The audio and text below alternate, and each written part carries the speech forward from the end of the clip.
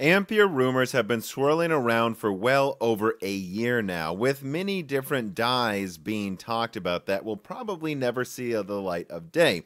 One such die is a GA101, which many people speculated about, although most reputable sources talking about it described it as a half A100.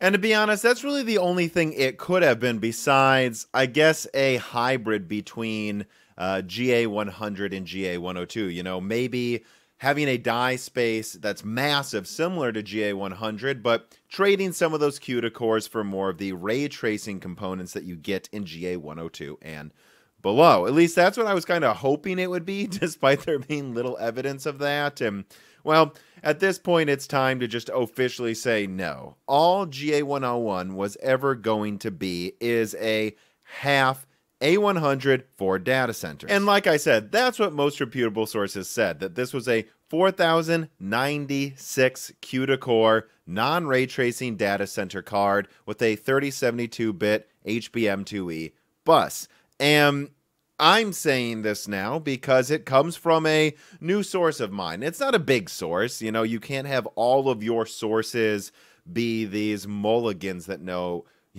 all of these details, but having these little sources here and there, maybe someone who works with cards there, maybe someone who has a friend in this part of a company here, it gives you breadcrumbs, and you put enough together, you can get a loaf, if that analogy works. And so once I received this information from this news source, I sent it to a source that I have used multiple times in the past that I find reliable, and, just blanket asking him about GA101, he said all of the same stuff. And so I went, okay, so this source is probably legitimate. Let me do some extra vetting and see if anything else in his info is interesting. And in fact, there was something interesting. The interesting bit was his elaboration on why it and other cards were canceled and why there's been all this confusion about 8 and 7 nanometer.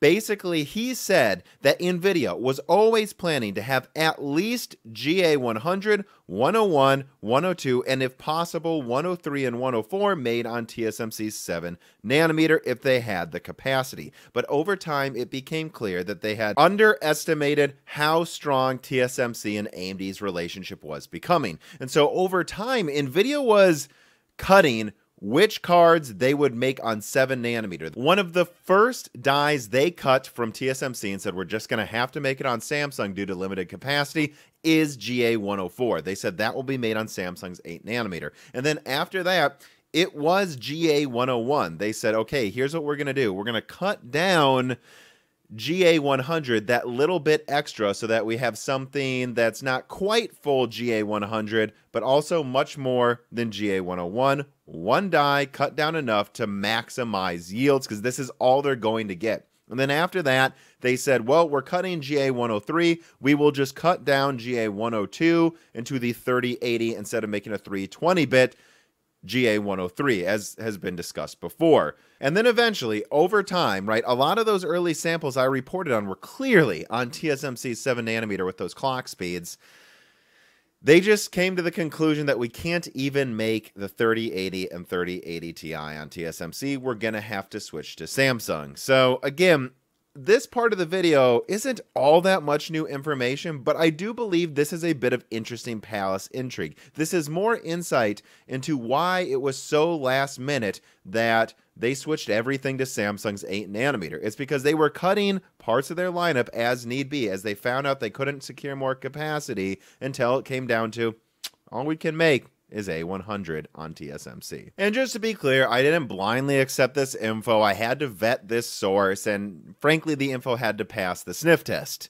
And it did. But you know it didn't? Another clearly fake GPU leak I received. I'm not going to dwell on this. I just thought you guys like to see this Ampere GA100 leak here. Honestly, this looks more fake than that RDNA 2 leak I received about a month ago.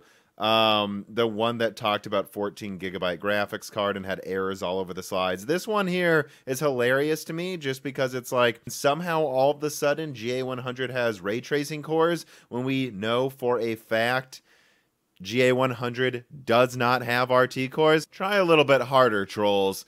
And speaking of trying hard, AMD is not having to try as hard as Nvidia to get capacity at TSMC. And I received some early whispers of a new AMD APU coming out seemingly pretty soon. Now, just like GA101 rumors, there have been rumors of Renoir dies with more than 8 compute units for...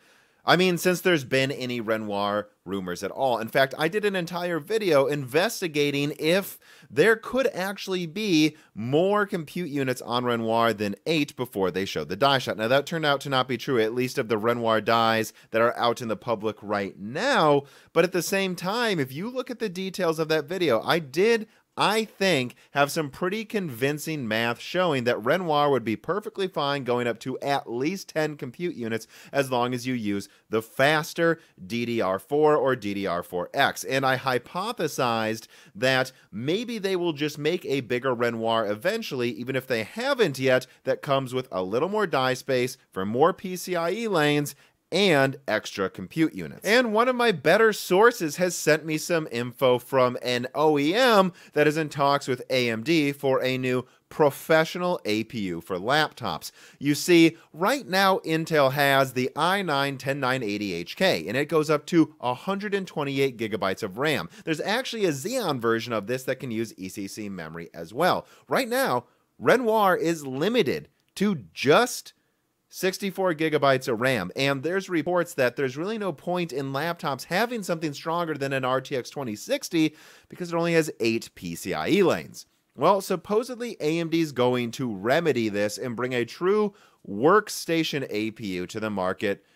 Again, what sounds like pretty soon. Now, the details are scarce, but here's what I've been told. 11 compute units. So if you ask me, this is probably a 1 compute unit disabled version of those 12 CU Renoir leaks that we saw in the past. And then a higher RAM capacity going up to 128 gigabytes with ECC support. And then outside of that, I actually don't have any confirmation, but I would assume they'll also beef up the amount of I/O it has. More PCIe lanes, more support for additional USB devices, and so on and so forth. And yeah, I think this could do excellent in the professional market for people who travel and need to do compute with large data sets on the go. You know, I'm not really interested in something like this, but I did ask people in my Discord, and there were a lot of people saying that, yeah, they only really need 8 compute units and 16 threads, and then a ton of RAM to run a bunch of data at once. And I guess the only other thing I will say about this recent AMD leak I've received detailing this Big Renoir is that AMD, for you professionals out there, is working on their memory controllers for newer Threadrippers,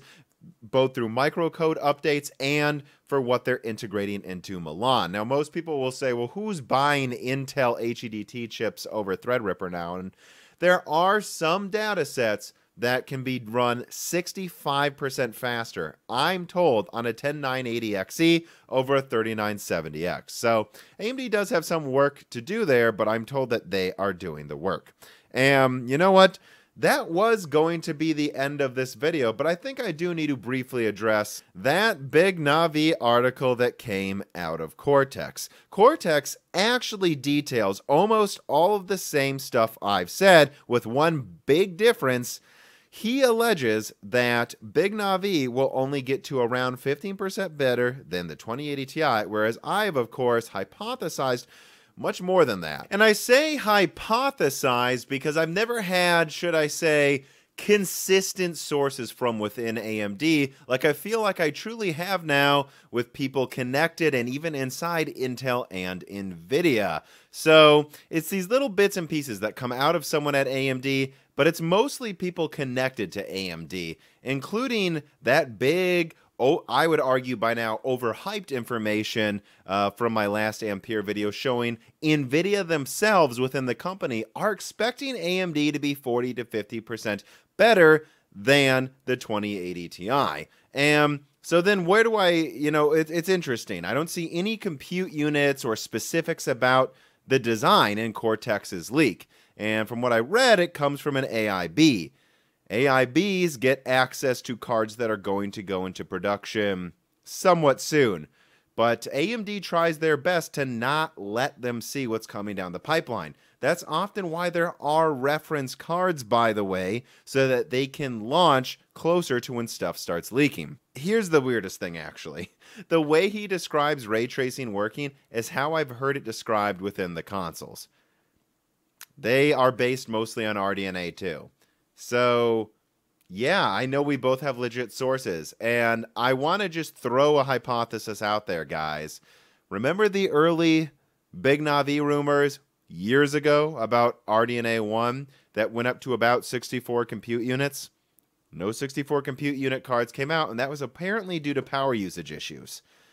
What if something similar is happening again, where they were planning to go above 64 compute units, but they're axing the top card? I'm not saying that's what's happening. I don't have any information on it, but I have heard about delays of the very top die. So I guess that's what I'm guessing, because I know Cortex isn't lying, and I'm not lying. So I believe what he's alleging is the 6800 XT, and that there is hopefully still a 6900 XT. In fact, if you look at my Big Navi info, I have one person connected to OEMs who says that AMD reps themselves are saying they only expect to beat the RTX 3080 this year, and yet the top one will double 5700 XT performance. Maybe that's what's going on.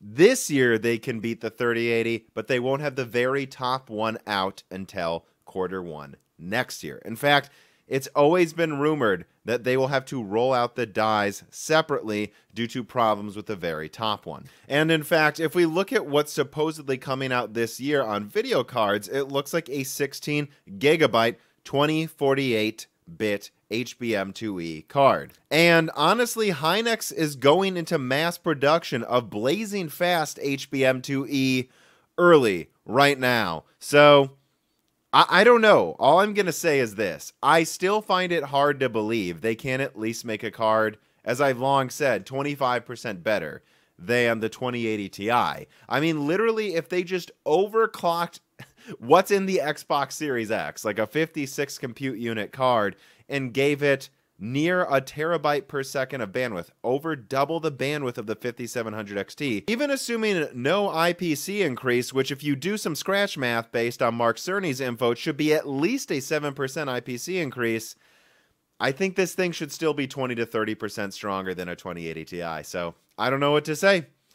Hopefully it will be. I hope this isn't another Vega situation, or if you ask me, more likely a canceling the top die situation like what they did with RDNA 1. Even if that card were to use 400 watts and Nvidia were to release a 400 watt 3090, if AMD won by even 5%, it would destroy Nvidia's mindshare and bring prices back down to earth. So, as Cortex has told me offline, I really hope that that's what's going to happen.